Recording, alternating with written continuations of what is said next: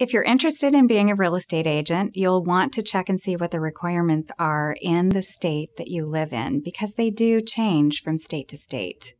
For example, California has a requirement for a 2-year degree prior to being able to test for your real estate broker license. Washington State requires 120 hours of what they call clock hours, very specific classes that are real estate law, and a lot of things that you need to know also that involve contracts. To study for the test, you can get a book, although everything's available online these days. So you can also go to private schooling. There are private schools that teach the real estate information that you would need to know. And after taking the test, I would interview different real estate offices and find out what they have to offer in the way of training.